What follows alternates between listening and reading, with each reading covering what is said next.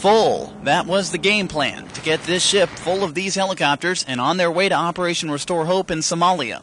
Tearing down and loading up 31 Chinook and Black Hawk helicopters is called port operations, and it's a mission task of the soldiers of B Company, 70th Transportation Battalion, Aviation Maintenance from Mannheim, Germany. Not only do our soldiers get to do something here that's one of our battalion specified missions, but it's also giving them a great opportunity to get some training and ensure that we've got people on the ground for later exercises of this nature.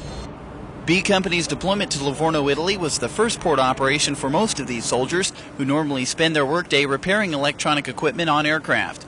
This job had them taking apart things for a change. Big things. The blades normally atop this Chinook weigh 350 pounds each. And when B Company had these birds ready to load, the ship wasn't ready for them. Vehicles had to be loaded first, vehicles that hadn't arrived yet. So B Company had to come back and load at night. Waiting isn't easy when you've missed 10 days of the Christmas shopping season. This year my wife and I planned early and started shopping early, and we'd already finished the Christmas shopping for the kids. However, hopefully I only got, 2 more shopping days? Hopefully I'll have time to get something for my wife before Christmas. If not, I'm sure she'll be understanding. I hope. But sometimes waiting for the pieces to fall together does have its advantages.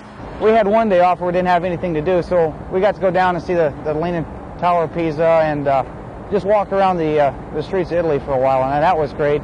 And of course we got to go over here in the ship and just go for a complete tour of it to see what it takes to make an operation like this go on. Finally, the vehicles arrived and B Company loaded its last helicopter at 1 in the morning.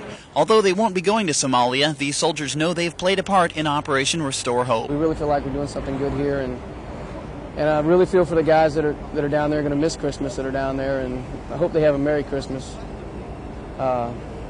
Because some of us hopefully will be fortunate enough to spend Christmas with our families.